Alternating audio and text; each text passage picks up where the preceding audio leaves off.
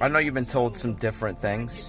I know some people have said something other than what I'm about to tell you right now, but I want you to know that you matter. I want you to know that you're special. I want you to know that you are a creation of God, that He was specific, that He was creative, that He formed you, that He made you. Everything from the way you cry to the way you smile, everything from your height to your how tall you are, how short you are, everything about you was specific. Everything about you, just as much as your fingerprint makes a specific statement about who you are, God has made a specific statement about who you are. He molded you, He shaped you, and then He threw away the mold. Like, there's nobody else like you that is on this planet. Yeah, there may be people that look like you. You may have siblings that are twins, but there is something about you special and unique. And I want you to know today that Jesus loves that special. Jesus loves that unique. There is a specificity to the way that He formed you and shaped you, and you matter. You're alive for a reason. You are sucking air because God has a plan for your life. There is something so amazing outlined for you. Your future is bright, and there is so much to hope for, so much to believe for, so much to be confident in, so much that God wants to do in your life. You exist with purpose and intention.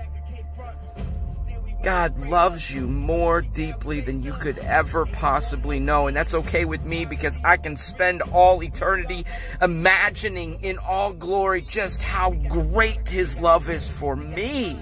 Today, live out of that truth. Today, live from that truth. Not that you got to earn grace, not that you have to find it, not that you have to attain it, but that it has been freely given, that Jesus loves you so much, and He has freely given you grace, that He's freely given you mercy, that He is freely given of His love. And not that we would take advantage of that, but knowing that we are loved, knowing that we are favored, we can now live from a place of love, from a place of grace, from a place of mercy, not in an attempt to gain it, but in the reality of knowing that we have standing with Him, and because we have standing with Him, there is nothing that can slow us down as we live out this life with hope and confidence in the Creator and in Jesus Christ. Come on, guys. You need to be all that God called you to be. Not because you are trying to get somewhere, but because He is leading you and He's loved you from the beginning. I mean, seriously, how much more are you going to experience in life? How much more are you going to pursue God's goodness? How much more are you going to find fulfillment and peace and comfort?